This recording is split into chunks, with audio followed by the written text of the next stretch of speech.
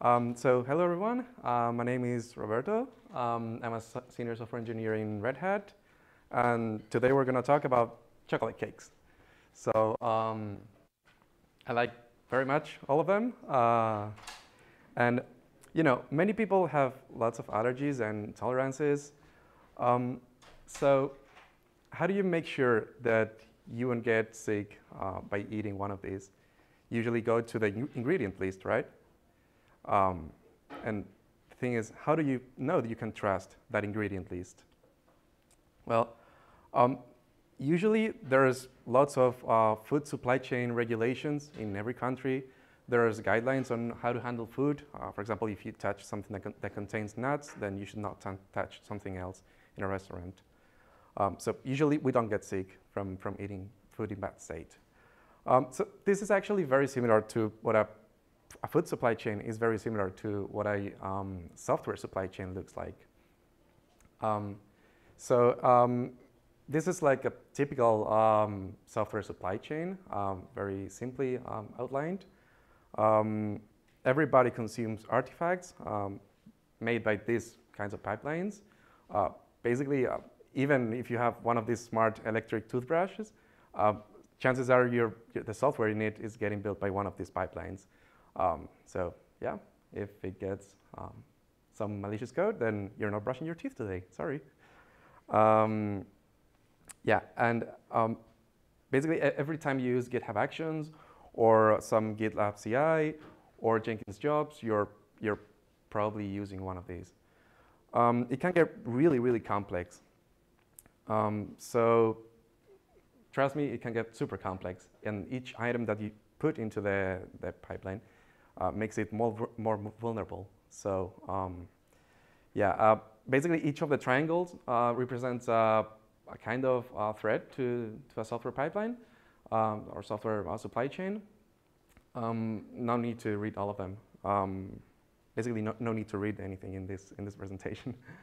Yeah, and imagine if, for example, if in the build, if we could in one of the builders put some small script that would detect when the build is triggered and would input some malicious code into the code that you're building. This is actually a real case. It happened to SolarWinds in 2020. And it was a very famous case of supply chain, software supply chain attack. So what SLSA comes to solve is how do I make sure that the code that the developer wrote is what it's actually being run in your computer, what the binary actually contains, and it was not tampered in some way. So SLSA is a set of incrementally adoptable guidelines.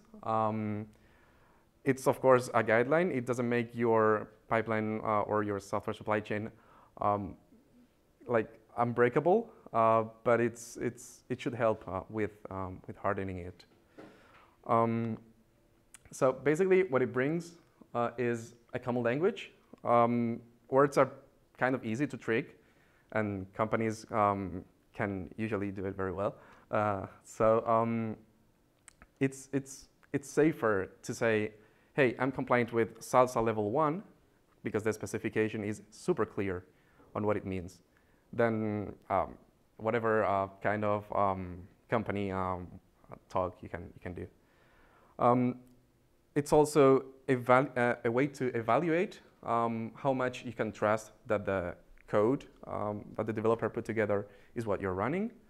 I've actually seen in the Arch Linux user repository, I've seen people trying to get SLSA certification for some of their packages.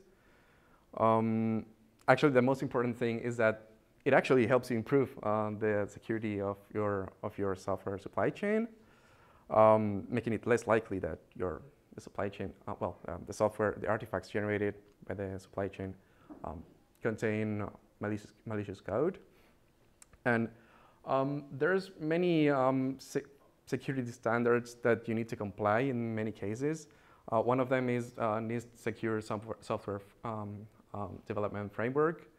There are executive orders in the US being released for that that make it compulsory to comply with this. But they usually only tell you these standards, other standards, usually only tell you what the final state should look like and not how to get there. So to start with, talking about SLSA, most part of it, it's about provenance. There are three keywords here: verifiable, where, when, and how. It's actually 4 words. Yeah. So basically, provenance, in plain words, it can be whatever you want. But it could be a JSON file that states how some artifact was built. For example, if you have a C program that you're building, you're compiling, which command was used with GCC, which flags were used, which dependencies are we using, where did we download those dependencies from, what the digital signature of those dependencies are, digests, all of this connects, and you get like a document that tells you exactly how an artifact was built, whether it is a container or a binary or whatever it is. So yeah, it's very important, the concept of provenance. Basically, it's a document that explains exactly how the artifact was built, and you can verify that this is actually true.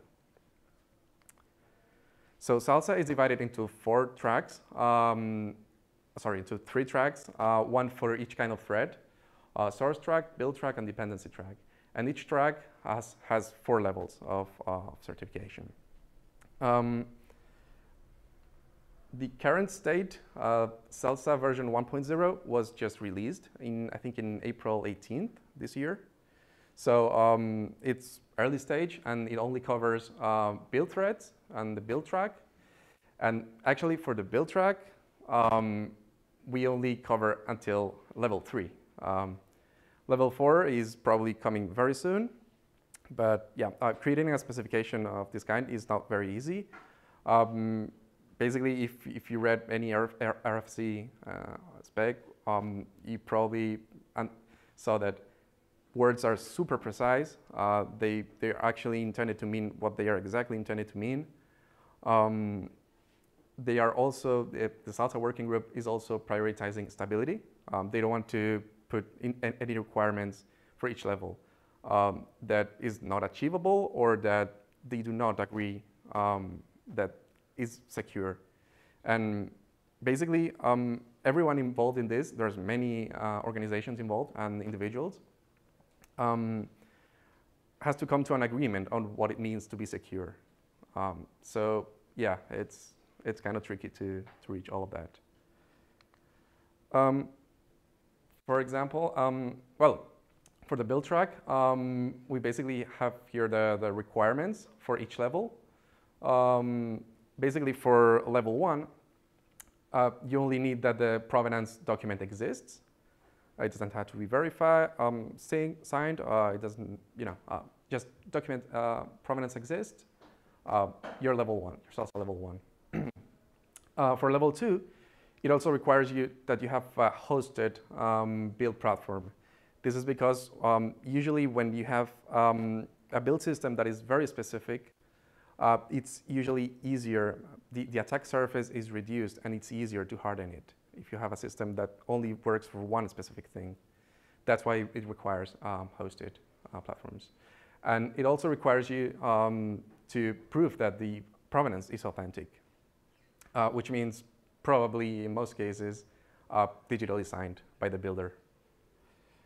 And for level 3, it also requires you that the builder is all of the builders are isolated between each other, so that credentials or private keys for the digital signatures cannot mess around with each other.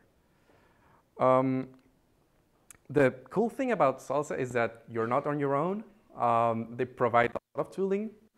For example, if you have a GitHub Actions job, then it's in my opinion, personal opinion, it's kind of easy to, if the workflow is not super complex, then it's kind of easy to actually get SLSA certification for your artifacts. They're also doing a proof of concept in Jenkins, and they, of course, provide a SLSA verifier. So yeah, you're not on your own, as in other standards that just tell you, hey, you have to be like this in the end, but they don't tell you how to get there. As for community, it's an open community. Anyone can contribute. They're on GitHub. You can feel free to create commits, issues, merge requests. They have monthly meetings. You can basically attend. I think they are basically a video call, so anyone can go. They have a mailing list as well. And yeah, it's probably not the golden standard yet, but in my opinion, it has pretty good chance. And even if it doesn't become this super important standard, then the actual measures that you implemented in your workflows will help you protect the supply chain. And it also, being a very early in stage of development, it also allows you, to new contributors, to actually influence the specification. So if you think something is wrong in the specification, feel free to go to their meetings and tell it, or to create a GitHub issue. And also for the tooling, you can create new implementations for maybe for the Jenkins that we just saw, or I don't know. So yeah, that's everything, and thank you very much. Yeah.